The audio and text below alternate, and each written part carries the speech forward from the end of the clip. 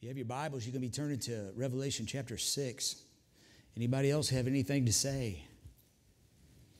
You know, when I'll tell you one of the hardest things, I was talking to my friend here right before church, when we started the church here about a year, it's going to be 2 years in January. I'll tell you one thing I learned since I've been pastor in this church. One of the hardest things for me was when I speak. Now I'm going to tell you something. The Spirit of the Lord's good, and the Spirit of the Lord touches hearts. There's been many a time I've sat in a church service and the preacher has said something, and he said something, or maybe even just a testimony or a song, sister, just anything, and I feel like the Lord speaks to my heart. Have you ever done that? Sit in church and you're like, well, thank you, Lord, for that answer, or thank you, Lord, for saying. Now, how did that preacher know anything about that? Have you ever said that? I'll tell you, I have sat in church and I've had that done, and I've been in church services since I've been here, and I've spoke, and I have. Now I'll tell you. I know my son says this all the time. I pastor this church from my heart. I really do. I don't pastor it I don't take a dime from nobody to do this. I study Sister Carter. I know it ain't the best quality in the world, but I really do, Brother John A. I study during the week, and I'll tell you, there's times, Brother Mel, the Lord has laid things on my heart, and I know I don't have a peace until I can speak it. If you've never done that, I tell you, it's one of the best things in the world that you can do is if the Lord gives you something to say, and you say it as the way the Lord would have you to say it. And I have spoke, and I have said things, and I have, I have sort of, how would you say this? You've sort of rung somebody's doorbell. You know what I mean? Now you've got to accept the fact that if we're in a church house, the preacher's going to preach on sin, right? He's going to step on our toes every once in a while, isn't he? I'll tell you, the Lord touched. I have sat in this office in here at night, and I say I don't want to get choked up here, and I have studied, and I have went over what I felt like the Lord has given me, and the Lord has touched my heart. I mean, laid it out to me, brother. And I tell you, I know the Lord was moving in every word that I wrote down, every note that I wrote down, and I knew the hand of God was on me. And I'm thankful for those days. You know, and sometimes when the Lord moves in a service and you're sitting in a service, I don't know who's going to be here. Now, I'm pretty smart. I mean, I'm smart enough to know my wife's going to be here. My daughter-in-law is going to be here. My children they better be here. I know some of them's going to be here. There's real faithful ones that come. And I know they're going to be here, but Lord knows my heart. I don't say nothing against nobody. I love people. I won't say nothing. But the word of the Lord is good for everybody.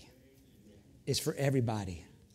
And sometimes if I say something that you feel like I know everything about you I don't.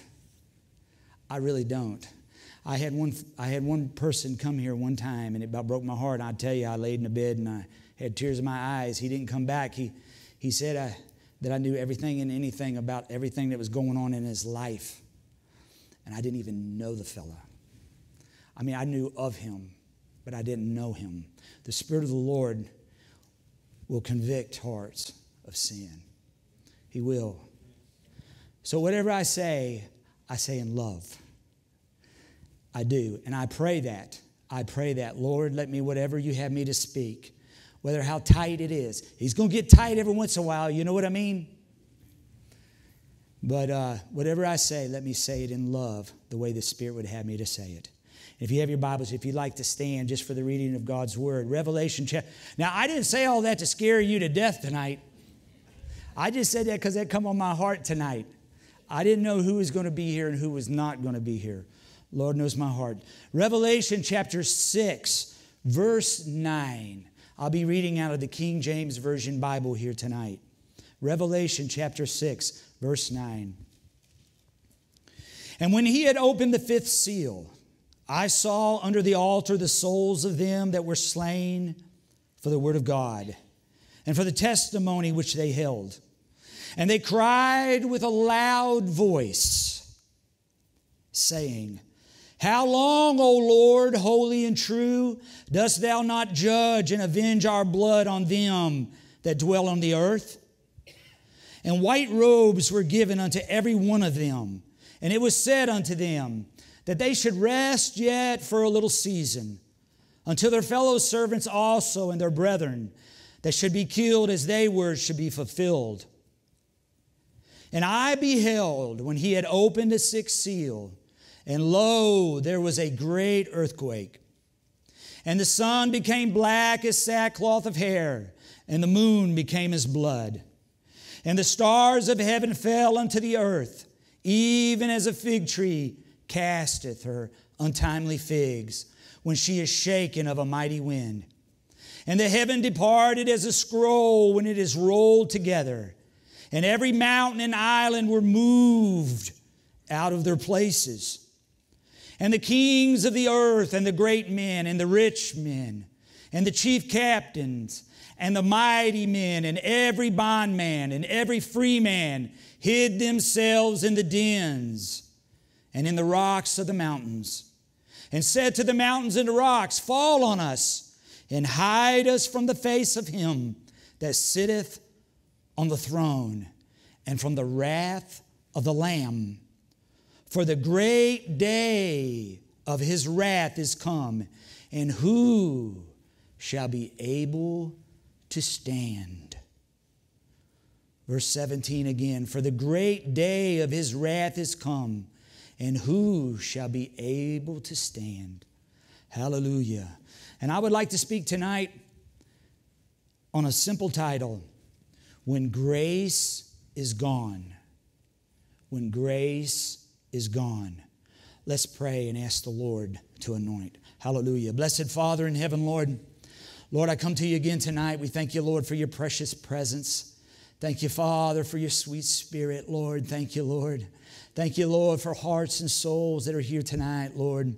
I pray, help us to open our hearts and souls and our minds to the truth of your wonderful, precious word. Anoint your servant, I ask. And I ask it all in the name of Jesus. Hallelujah. Amen. Everybody said? Amen. Thank you for standing for the word of the Lord. You may be seated. Thank you.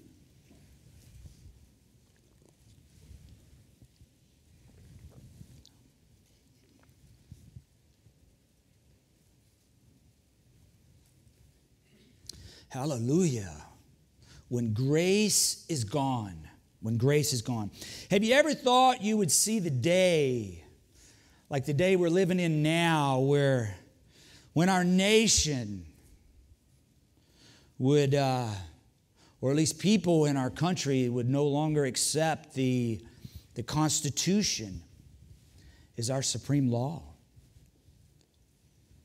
the law of the land? Have you ever thought we'd see that day? That's some rough times we're living in, isn't it? I never thought we'd see that day. People want to change the Constitution as we know it now.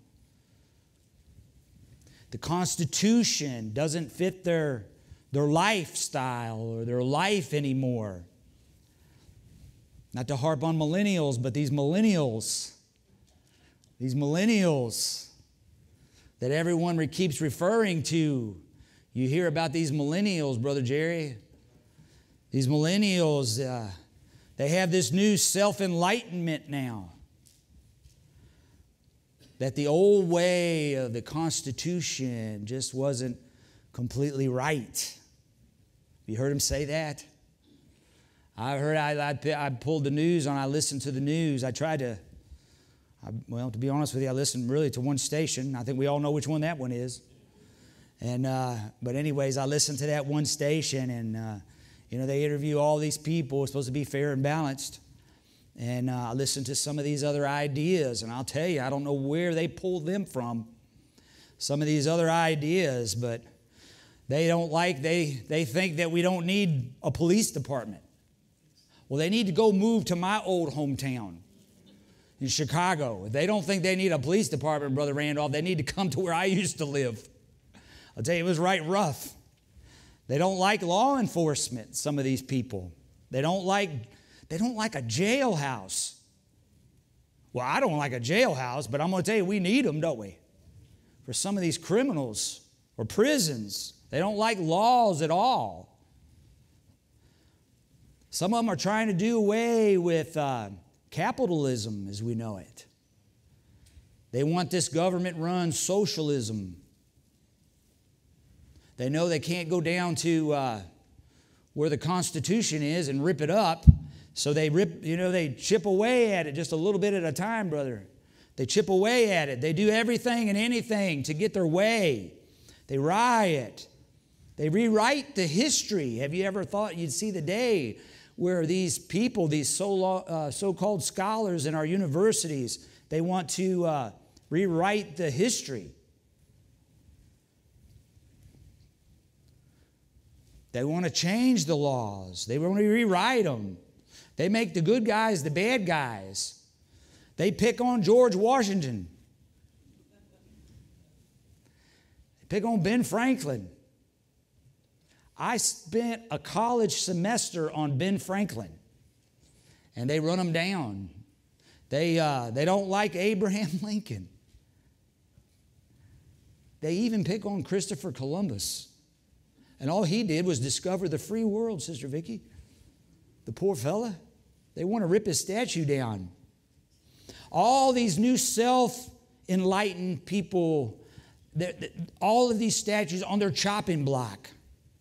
The writing is on the wall, brothers and sisters, that one day, no doubt, I'm not prophesying here, but no doubt our Constitution is going to be gone. Our freedom as we know it today, sooner or later, I pray it ain't in my lifetime or in my children's lifetime, Miss Early. I pray that it ain't in their time. But one day, just by looking at the signs of the times, it's going to be gone. Our freedom, the way we know our freedom today, is going to be gone. I'm speaking tonight when grace is gone. Today, my brothers and sisters, together we are living in the times or the dispensation of grace. We're living in grace.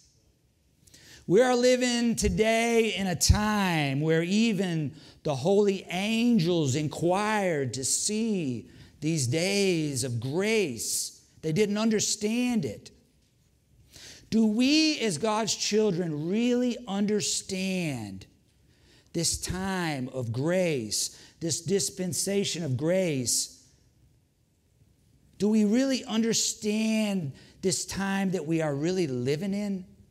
This time of grace?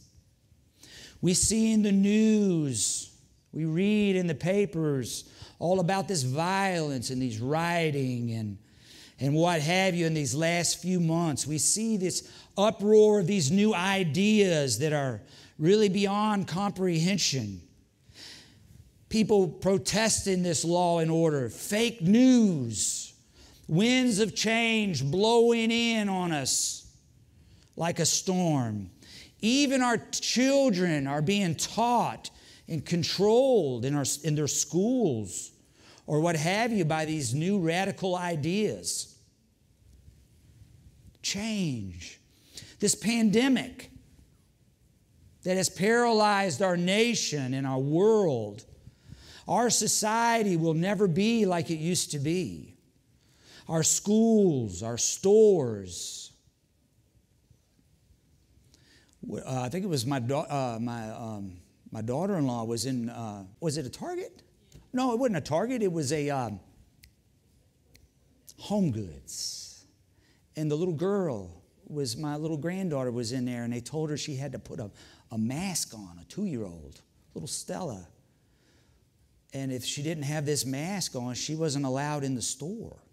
A little 2-year-old. So they told her to strap a big mask. She had a big mask on her face. But nothing's ever going to be the same.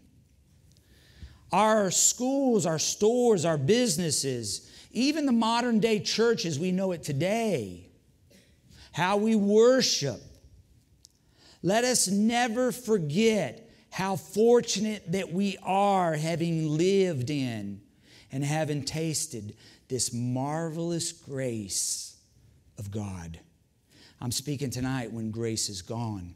For thousands of years, this grace that we live in had been prophesied about. People have longed for the day to see these days of grace that we're living in. Amazing grace. Grace. Oh, how sweet the sound. Hallelujah. 2,000 years of grace already. Oh, the love of God that has given this, that He has given to us in this world. Why is it that we never comprehend how good we have it until it's gone? Till it's gone. Have you ever said that? Have you ever thought that? We never realize how good we have it, Sister Betty, until it's gone. Grace.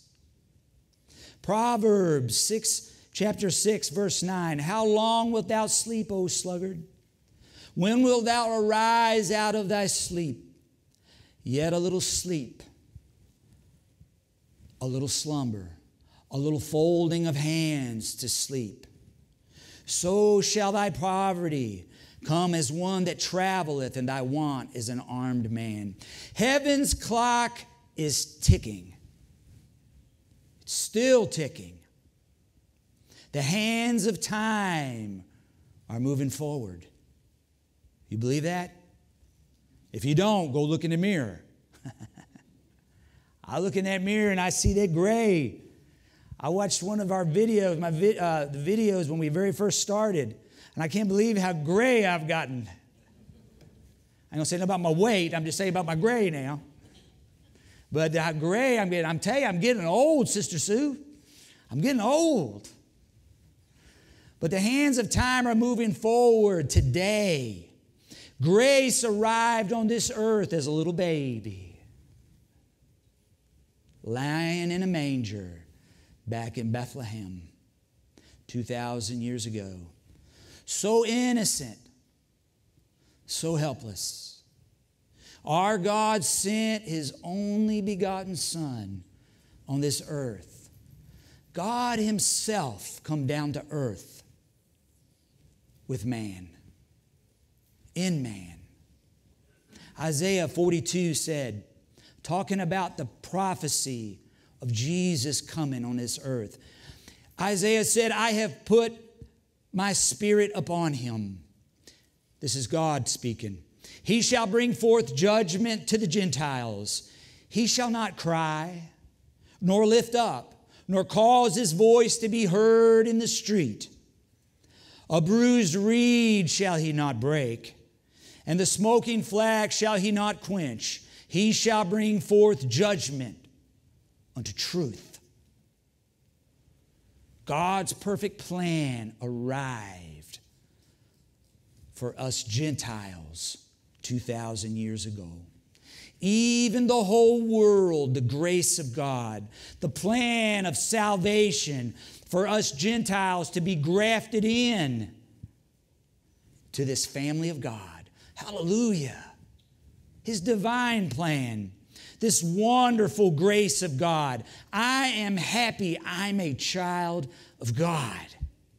I serve the Lord, and as our brother said, I sacrifice some things, some pleasures of this world because I love my Lord. Not bondage, Brother Gilly. Not bondage. I sacrifice some things because I love Him and He loves me. So precious is our Lord and Savior that He would even think enough of you and I that we could have this eternal life to be with Him forever. Now, some of us haven't been saved that long that are in here, but I'll tell you, it gets sweeter as the day goes by. Hallelujah. It gets sweeter. Hallelujah. Blessed be your wonderful name. God's perfect plan for this lost world, grace, amazing grace. 2,000 years. Hallelujah. He allowed you and I to be born in this time of grace. He has given us children in this time of grace. He's given us family and friends in this time of grace. He has told us to go forth and share the good news of this grace of God. Tell your children and your children's children, Joel said. Tell your children and your children's children, there is grace in our God. There is grace, there is hope in the Lord. Proclaim this grace from the housetops, the Word says, to our friends, to the whole world, that they too can be saved and experience this wonderful grace of God. Millions and millions have received, has experienced this grace. Millions. John said that he saw a number beyond number. Millions have received this grace that I'm talking about tonight. They have submitted to the will of God, and they have lived lives of grace down here on earth. Oh, that we could perceive in our finite minds the infinite grace of God He has given us in these last days, these final days.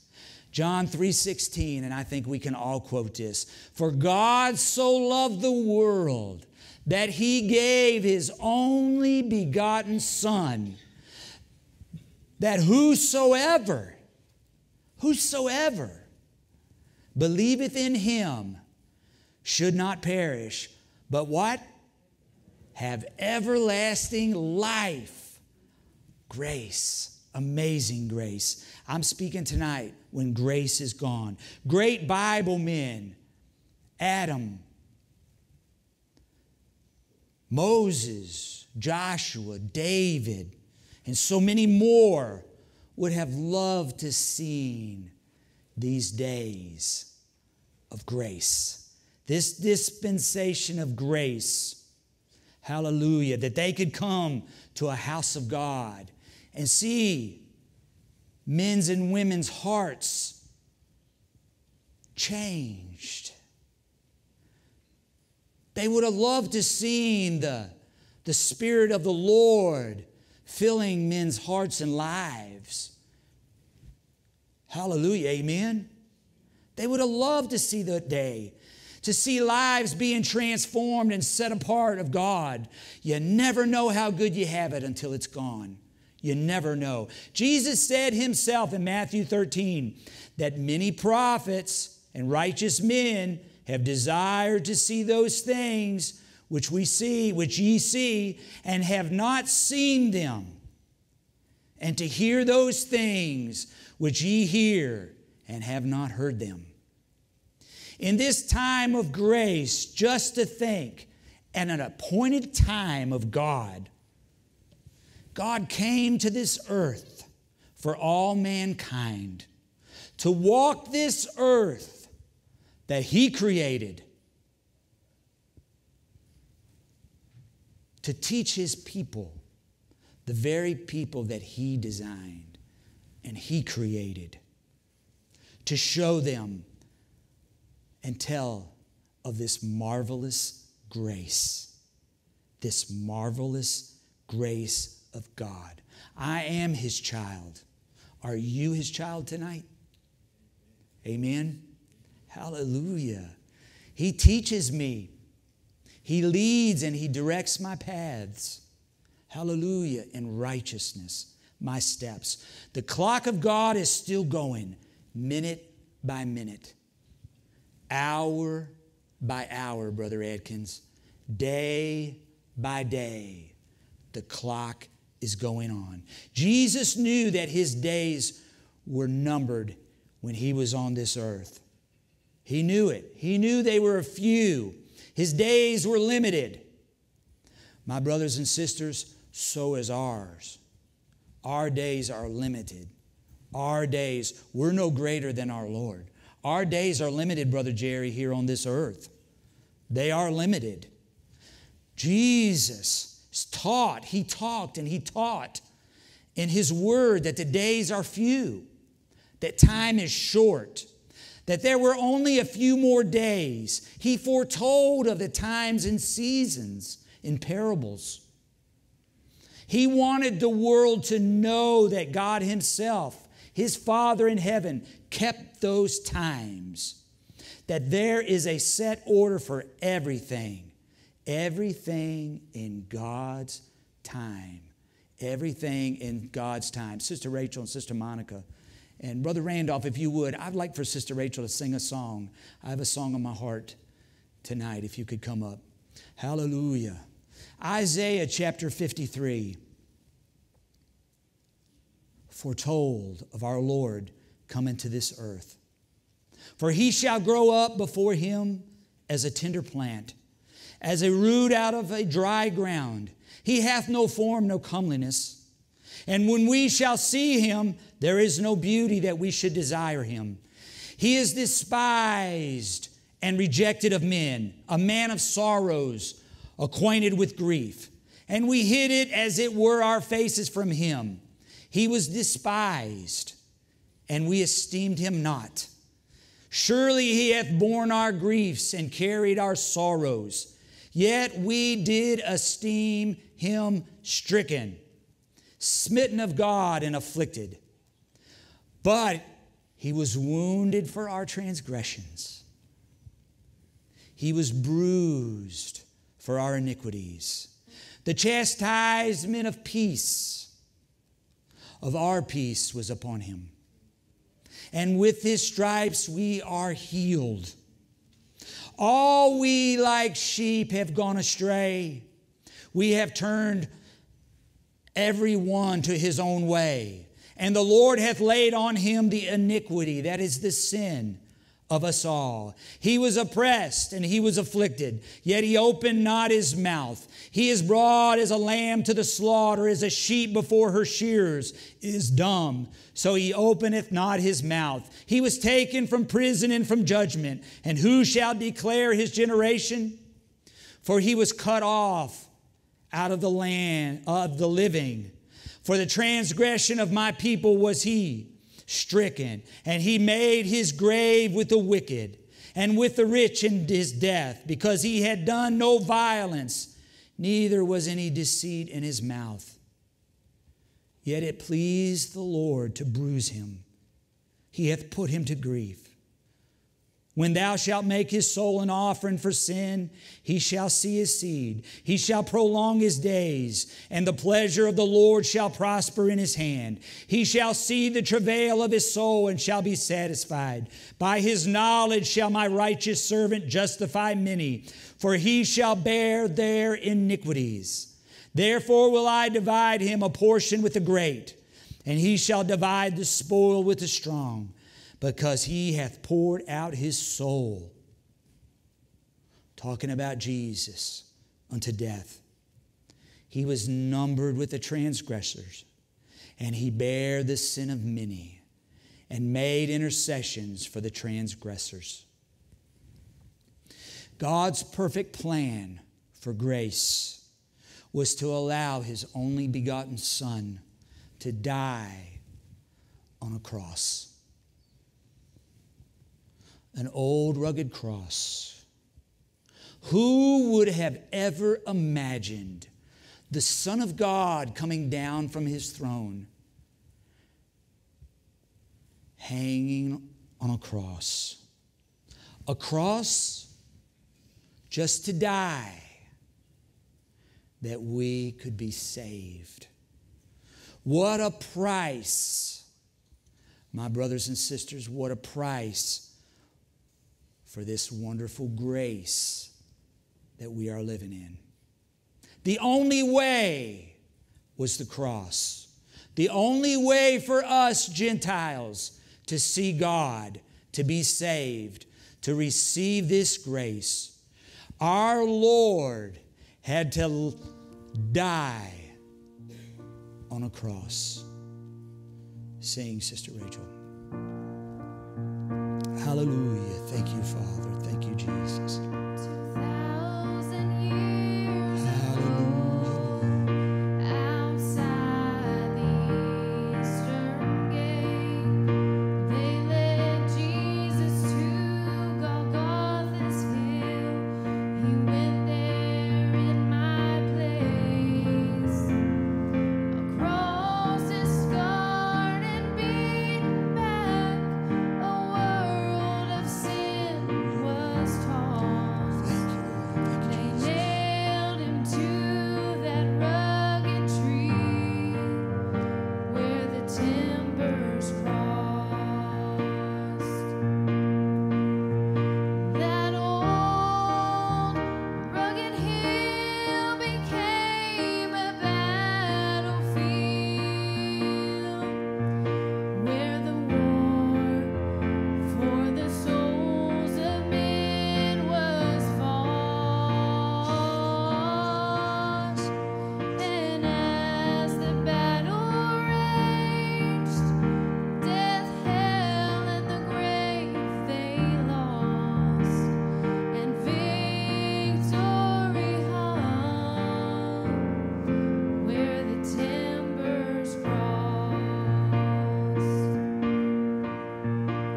The earth was black as midnight, and beneath the darkened sky, forsaken for a death not his, our Lord was crucified, and through his bitter anguish he counted not the cost. He paid the price for you and me where the timbers crossed. That old rugged hill became a battlefield where the war for the souls of men was fought. And as the battle raged, death, hell, and the grave they lost, and victory hung where the timbers crossed. Hallelujah. Luke chapter 19. If you have your Bibles, maybe you could turn there. Luke chapter 19, verse 41. Jesus.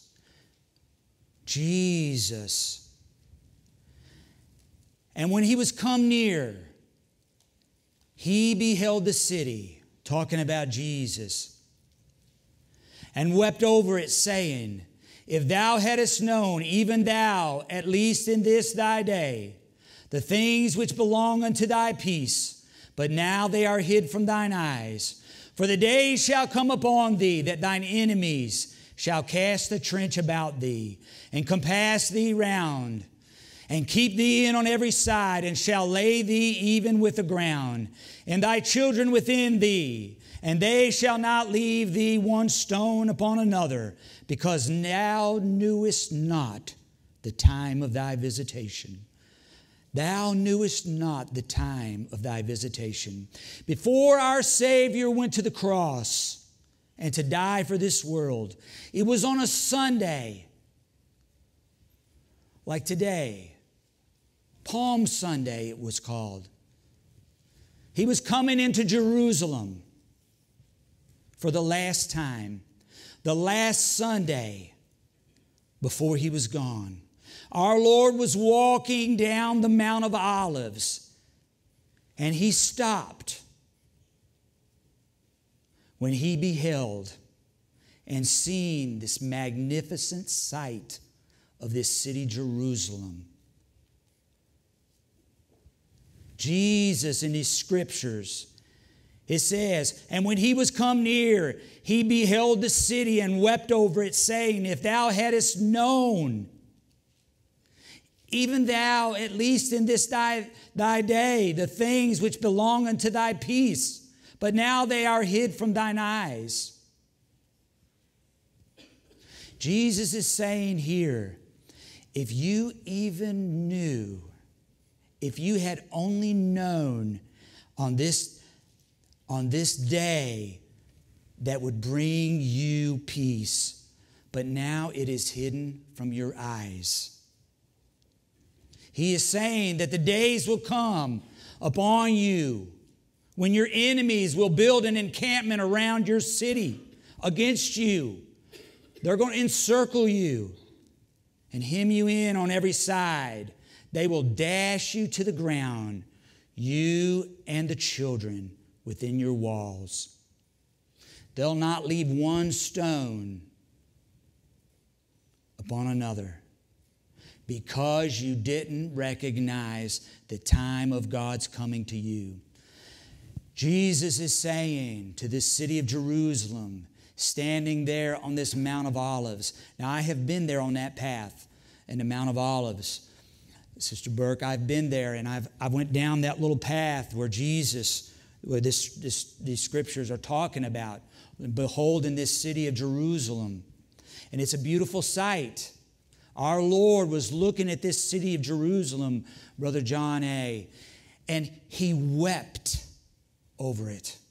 He said in these scriptures, He basically is saying, Jerusalem, your time is up. No more opportunity now. You failed to recognize me and the peace that you are seeking for, that you need.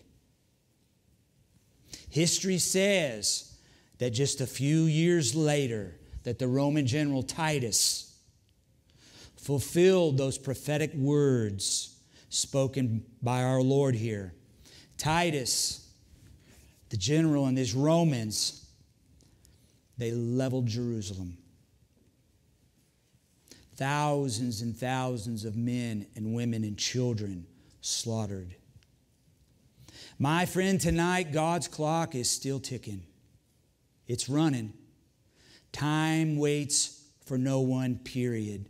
The Bible foretells of the end of this dispensation of grace. Are you ready for this time? For that time? Have you gotten your house in order? Have you examined your heart, your life, your soul? Like our Lord did over Jerusalem, is He weeping over your soul tonight? Are your eyes open to the realization that time is almost over?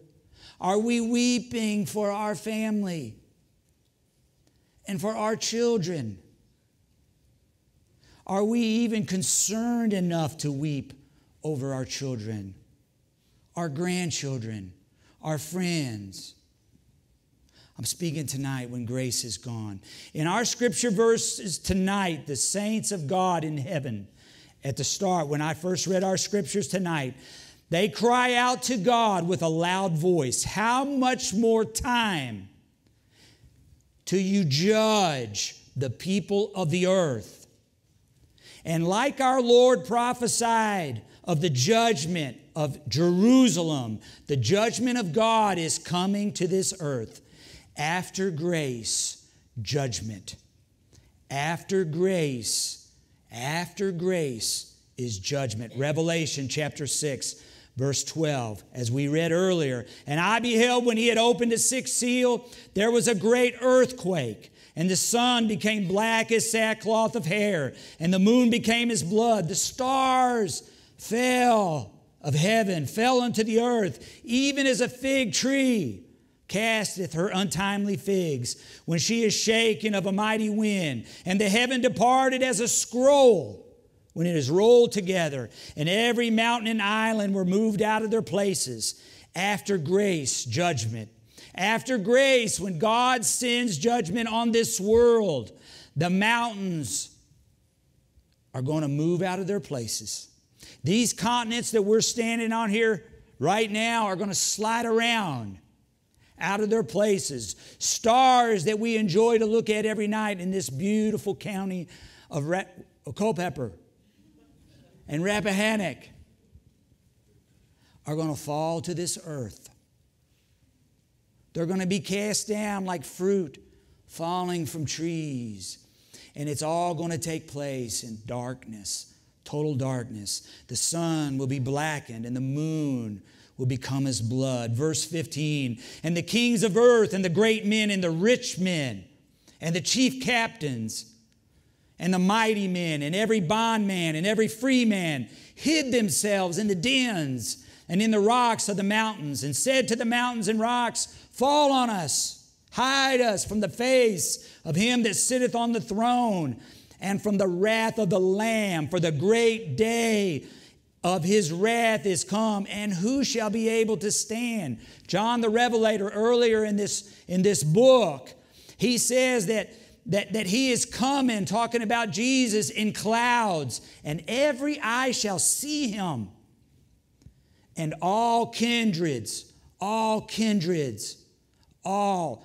One fellow said, all means all, and that's all means. That means all country, all nationalities. He says, all kindreds of earth shall wail because of him, because of his appearance, his appearing. I'm going to tell you, wail does not mean a little simple cry. It doesn't mean a heartbreak. It doesn't mean go get your pills.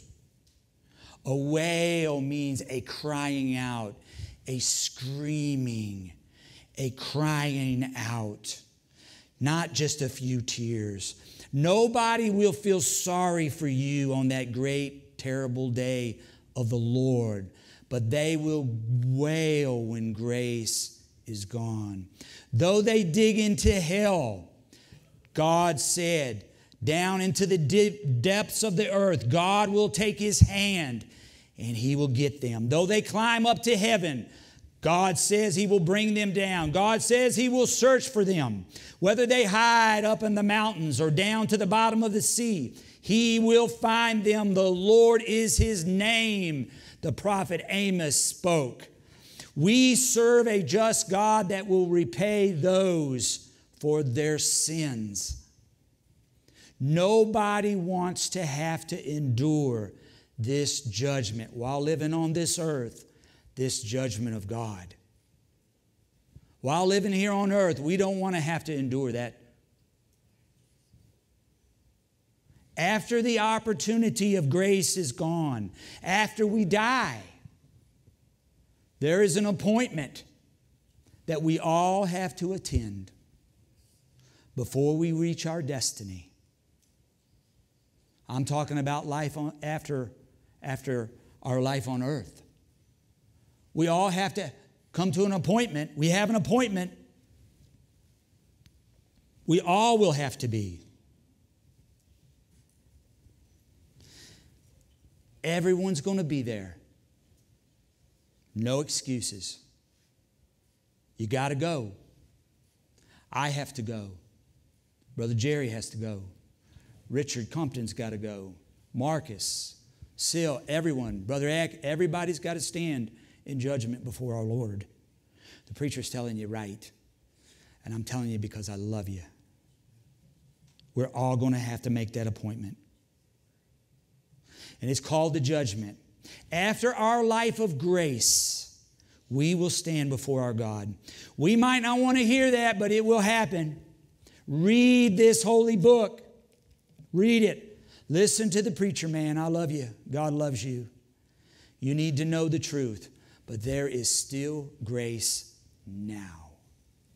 There is still grace now. Hallelujah. Hallelujah. What a day that is going to be when we stand at that judgment. Everyone. Now, I'm going to tell you, we get, not many of us have to go to court now, hopefully, and stand before the judge. Now, I have stood before the judge for speeding tickets. I said that on video. But I get these summons to court for this jury duty. Do you all get those? Now, I'll be honest with you. I'm going to fess up a little bit. The first one I got, I tried to get out of. It's not that I didn't want to go, but I have a business, and And they always send me one of those things when I'm so busy. And I've got so many things to do. Brother Jerry, I tried my best to get out of that thing. I told them I owned a business. I tried everything, Sister Vicki. They're like, no, I don't want to hear that. But I had to go. I tried my best, Sister Jenkins. I tried my best to get out of that. But I had to go. I had to go. The judgment. We're all going to have to be at the judgment. It doesn't matter what. We'll stand for what we do. We'll stand for what we say. It doesn't matter what so-and-so has said to you. It doesn't matter what so-and-so has told you that you got to do. It doesn't matter, Brother Jerry. It matters what we do.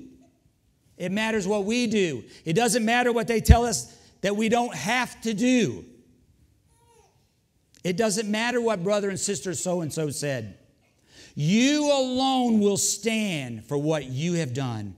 There will always be someone. There will always be someone that will tell you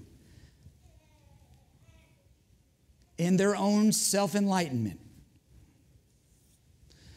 that you don't have to live a separated life of sin. That you don't have to live a separated life from sin. Somebody's going to tell you that. That all you have to do is just repeat some words and you're saved forever. Sort of like those that are protesting our Constitution and our laws. They want to change God's Word. They want to change God's holy Word. My friend, tonight, don't be the fool. And listen to that. Don't be a fool and listen to anyone that will have you believe that you can sin and go to heaven. Don't listen to that. To some, salvation is nothing but a game. You repeat some nice words. You're then on the good team. Then you get your get out of jail free card. You collect your $200, your free gift, and then just go on home. Just a Sunday morning game. But my brothers and my sisters, salvation is not a game. It's not a game. This grace that we're living in today, God's grace, is not a game. The cross that our Lord died on, the price that He paid, salvation is not a game. This holy book was given to you and I that we might read it and learn it, understand it, and live it. There is a repenting from sin, a turning from sin. Don't commit adultery with sin. There are people that have great credentials. They've had wonderful godly parents. They've had wonderful godly grandparents. There are people that have been led by the Spirit. They've had great miracles of God. Then all of a sudden, when they get so close to the end of their life, their eyes have become dimmed and they forsake their godly heritage. Then all of a sudden, poof, instant self-proclaimed enlightenment. They, in their own mind, in their own selfishness, turn from the truth of God's Word into something different, unto fables, the Word of God says. The person that says things in the name of God that are contrary to this Bible are likened to the adulterous woman. She eateth, she wipeth her mouth, and saith, I have done no evil. But when grace is gone, like you and I, she or he will also give account for every last word. Her judgment is coming. When grace is gone, judgment. Hallelujah. Maybe with every head bowed and every eye closed tonight, just for a minute. Just for a minute. Hallelujah. Bless the Lord. My friend, we are still under grace tonight. We still have hope in this grace, this amazing grace. We have hope. Sir, there is hope for you. Ma'am, there is hope for you. For your children, for your grandchildren, whosoever will.